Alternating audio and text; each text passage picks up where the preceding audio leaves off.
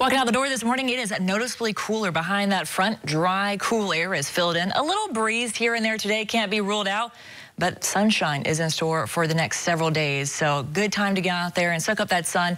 Roadways are nice and calm and clear this morning.